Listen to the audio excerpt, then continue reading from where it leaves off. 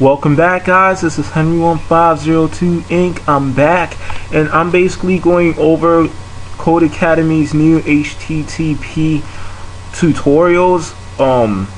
And it's pretty simple, actually. This concept used to really confuse me a lot because it kind of deals with computer networking and security and those kind of stuff.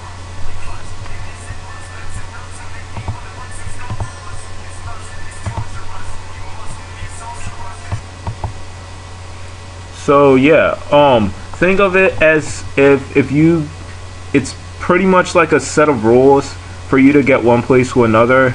Like if you wanted to go to, let's say, Facebook, you would have to follow their HTTP protocols, and it's a lot to learn, and we'll be going over that in the next video. So what Codecademy is gonna show you first off is going to be something along the lines of this. Pretty much this.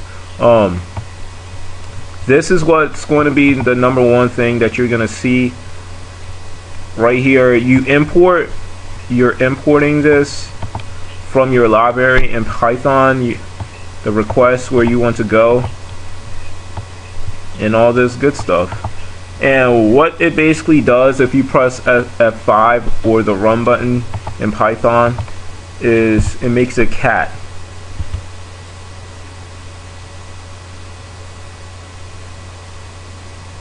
Any second now. Bam! It makes a cat, and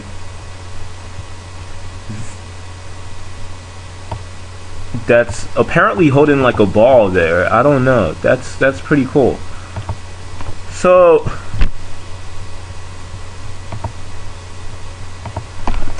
basically this whole thing works, this whole process works as you, me, anyone who uses the internet is basically a client, and the client is trying to access servers, and servers are basically where all the information are stored. If you basically use the internet, there are servers. Like Google has their own separate servers. Facebook, I think, has their own separate server. They should.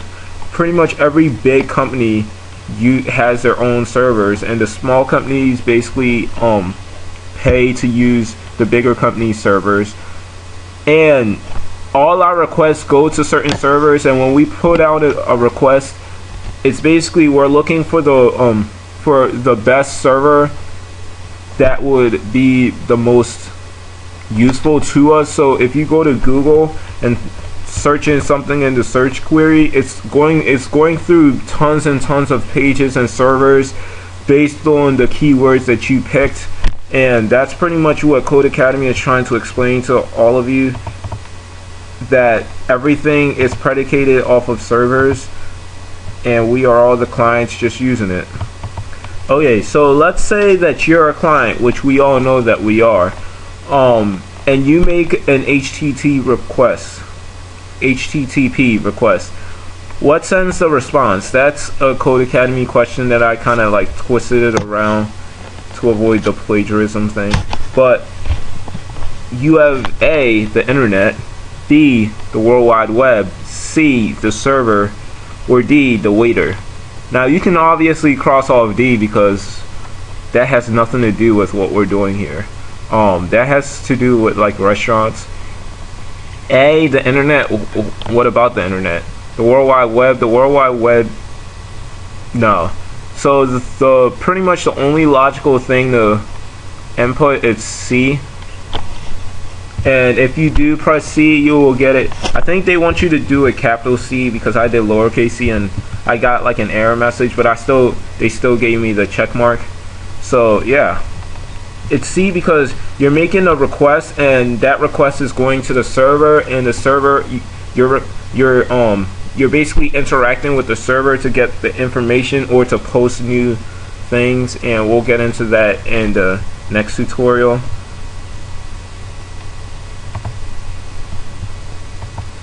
The last thing that you'll see is this line of these lines of code.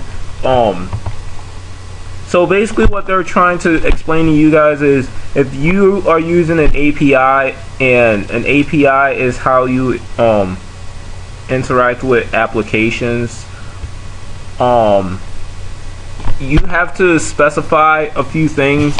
You have to specify the server from the client, and a few other things that I'm not going to go into details with, because I sometimes get confused on them also. So why would I teach you something that I don't really know about?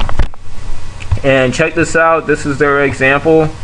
It pretty much has a lot of similarities, except let me run it and show you guys the difference. I might as well delete this. Okay, so we get the cat. That's from the earlier one. Okay, so when we run this, it won't work here, but it will work. It should work on Codecademy. You're basically placing a request to go to this website.